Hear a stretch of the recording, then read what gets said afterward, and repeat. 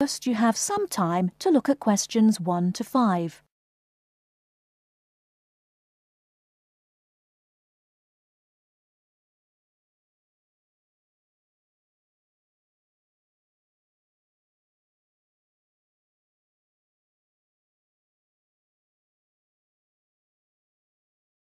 Now we shall begin. You should answer the questions as you listen, because you will not hear the recording a second time. Listen carefully and answer questions 1 to 5. Kingsbury College, can I help you? Oh, hello. I'm ringing to find out about one of your courses. Yes. Is that a daytime or an evening course? Evening. Right. I'll just get a few details from you, if I may. Fine. Could I have your full name, first of all? It's Peter Wright. That's W-R-I-G-H-T. OK. And I don't need to know your exact age, but can you tell me which of these age groups you belong to? 18 to 25, 26 to 35, 36 to 45, or over 45? 18 to 25. Fine. And do you have a job, or are you a full-time student? I'm an accountant. I just do courses in my spare time for interest. OK. Right. And your address, Mr. Wright? It's 11 Forest Road. F-O-R-E-S-T? Yes. Is that in Kingsbury? Yes, it is. I'm just down the road here. And do you have a phone number? It's 992-471. That's my home number. I haven't got a work number. That's fine. We probably won't need it. Before you hear the rest of the conversation, you have some time to look at questions 6 to 10.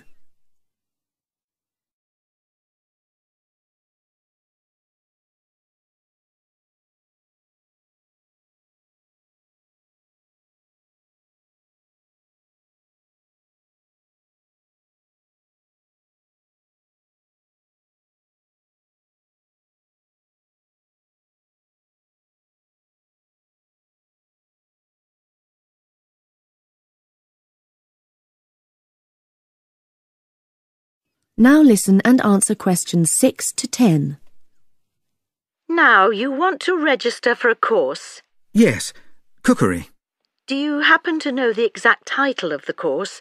We've got Thai cookery on Wednesdays, or Mexican cookery on Fridays, or... Mexican. I'd like to do both, but I'm busy on Wednesdays. OK. Well, you can always do the other one next term, I suppose. Now, do you know when it begins? Is it the 26th of March? That's right. And it's £45 in total. That's including the ingredients. How would you like to pay? Card? Cash? Can I send a cheque? You can, yes, as long as it arrives at least 1 week before the start of the course. OK. And I'll just give you a reference number, if you could make a note of it and write it on the back. Yes? It's CZ943. Yes, got that. Good. Well, there's just one last question. Do you have any special requirements that I should make a note of? Yes, there is one thing. I use a wheelchair. Right, so you need to have access for that. OK. Don't worry, your room is on the ground floor and I'll make sure there are no steps involved. We can always put a ramp in. Thanks. So, we look forward to seeing you on the 26th of March.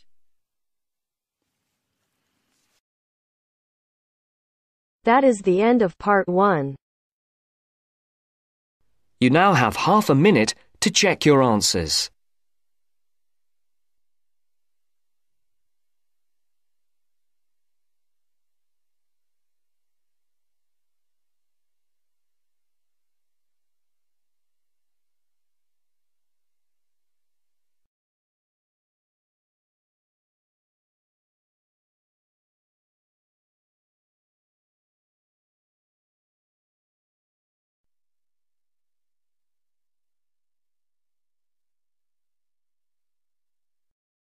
Now turns to part 2. Part 2. You will hear two flatmates, Tom and Richard, talking about their new flatmate who has just moved in the week before. First, you have some time to look at questions 11 to 16.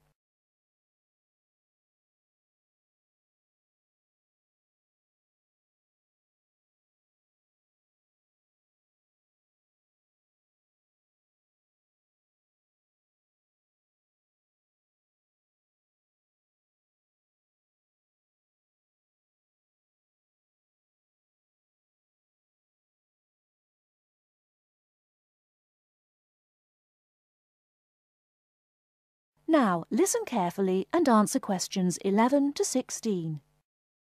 Hi, Richard. I'm glad I caught you here. Can I just talk to you about something? Our new flatmate, Anders, is not quite what I had hoped. I was wondering if you shared my concerns about some of his behaviour. Yes, Tom, I know what you mean, but we can't be entirely negative. He has good points. I mean, at least he's quiet. He doesn't play loud music all night or bother others or turn his TV up, disturbing everyone. Sure, he's quiet, but remember our last flatmate? He'd say hi to you and smile and treat everyone politely. In comparison, this new guy is very impolite. He just grunts in reply and sometimes ignores me altogether. I guess that's just his way. You know, just his character. I don't think he realises he's being impolite, and it shouldn't matter to us too much. We can just ignore him too and quietly live our own lives. But his friends are hard to ignore when they visit. I know what you mean, but how often does that happen? I rarely see them, maybe once or twice a month. If they came more often, it might be a problem, but as it is, such rare visits don't matter so much. Wouldn't you say so? Well, I'm not sure, since it's very obvious when they're here because of all the cigarette smoke in the house. It stinks up the place, and you know we don't allow smoking on the premises. Well, I've never seen them doing this. Maybe they do it outside. Perhaps we can talk to Anders about it. Always remember, though, in one respect, he's a good tenant, and it's the most important aspect. The previous flatmate would always pay the rent late. I know what you're going to say. This guy pays promptly. But there's more to being a good tenant than prompt payment. I mean, you need to turn off the TV, clean up your dishes, dress respectably, be polite, and so on. I guess what I'm saying is that basically you need to cooperate with the others, and this new guy fails significantly in this respect. OK, I suppose you have a point there. Before you hear the rest of the talk, you have some time to look at questions 17 to 20.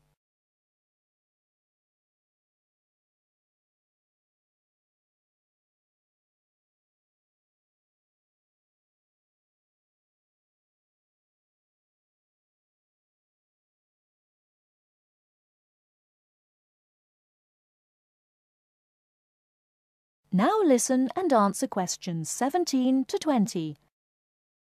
I tell you what, Tom, why don't we talk to our new flatmate, Anders, about these issues? If we throw him out, we'll have to go to all the trouble of finding another flatmate who might not necessarily be much better. So, let's give the current guy a chance. Here, I've got a piece of paper, so let's make a short list of issues to discuss with him. Get it out into the open. Sure, we'll give him one more chance. So, write communication.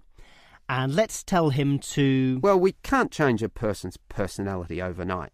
So why don't we have a weekly tenants meeting and we can just ask him to attend. That way we can get to know him better. I'll write attend meeting and we can take it from there. OK, but we have to tell him about his friends. They can't just do whatever they want. Write a heading friends and then write don't smoke anywhere, inside or outside. Well, instead of being so direct and possibly causing offence, I'll just write follow rules and verbally mention the rules. TV off by 10 p.m, no loud music or bad behaviour, including smoking. OK, do that, but I still think we need to specifically mention that last issue. You know how I can't stand the habit. So I'd like this to be another and separate point. Cigarettes, strictly forbidden. And it's important to include the strictly here. We can't pussyfoot around too much. Sometimes directness is necessary. OK, I'll write that. Forbidden. OK. And what about cleaning duties? Anders is a little too relaxed about that. Dishes are sometimes not washed, dirty teacups are left around the place, and so on. So, write, must do better. Yeah, again, Tom, he might take that personally and it could cause a scene. I'd rather be general. I'll write must be done and I'll tell him that that's for everyone, not just him. OK? OK, as long as he gets the message. That is the end of part 2. You now have half a minute to check your answers.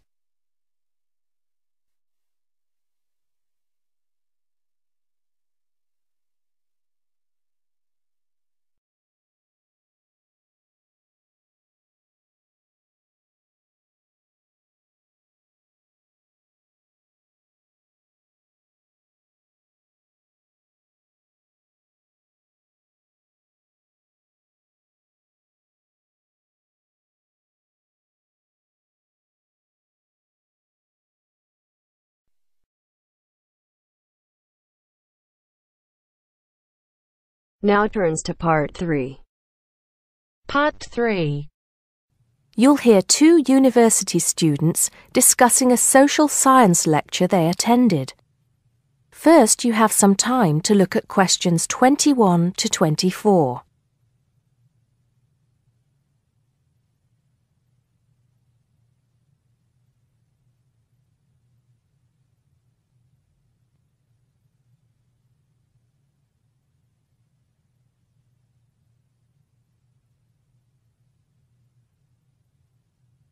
Now listen carefully and answer questions 21 to 24. Did you go to the first social science lecture yesterday? Yeah. Didn't you see me there? No. I was trying so hard to understand the lecturer. What didn't you understand? A lot of it, really. For example, he said we needed to study history as part of the course, but I didn't get why. You probably missed it. He said early on that we need to learn from our past mistakes. Right. But he also said we need to put ourselves in the place of our ancestors. Why is that? I think the point is that it's not enough to know how they lived and what they did. We need to know what they thought. I see. And I've written transferable skills in my notes next, but I have no idea what that means. If you study social science, you learn skills that you can use in a job. Oh, right. Is that all? Okay, but why is that? The point he made was that in studying social science, you use a flexible and adaptable approach to learning. Before you hear the rest of the conversation, you have some time to look at questions 25 to 30.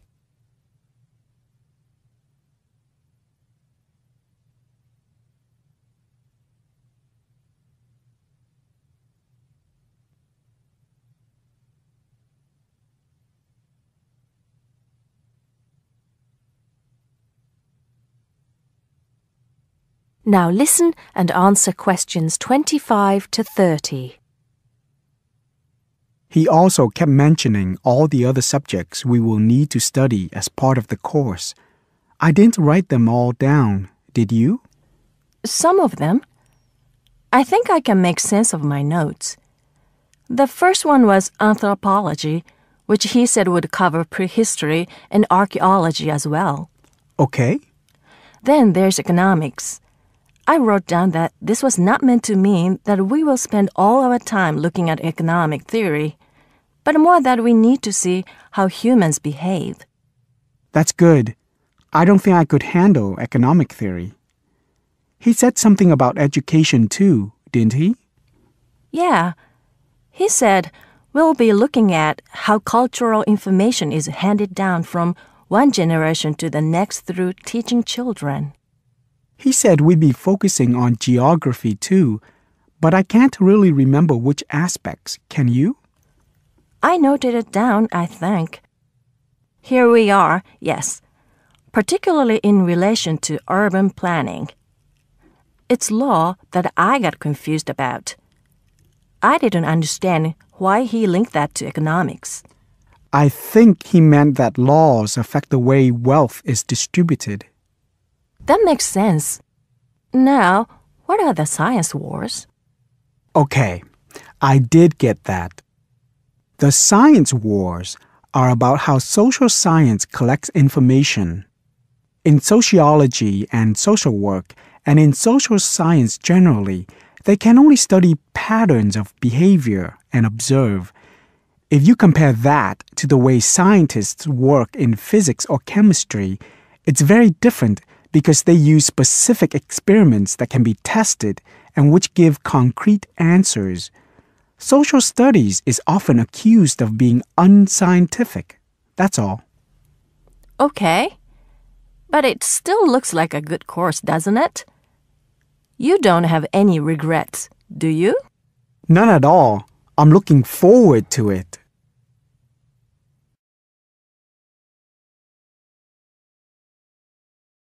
That is the end of part 3. You now have half a minute to check your answers.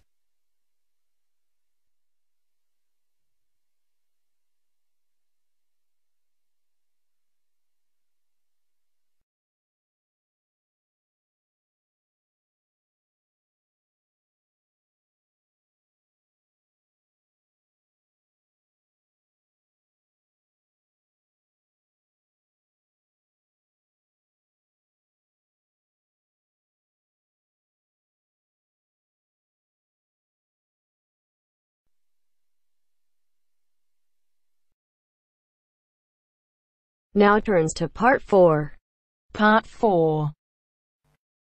First, you have some time to look at questions 31 to 40.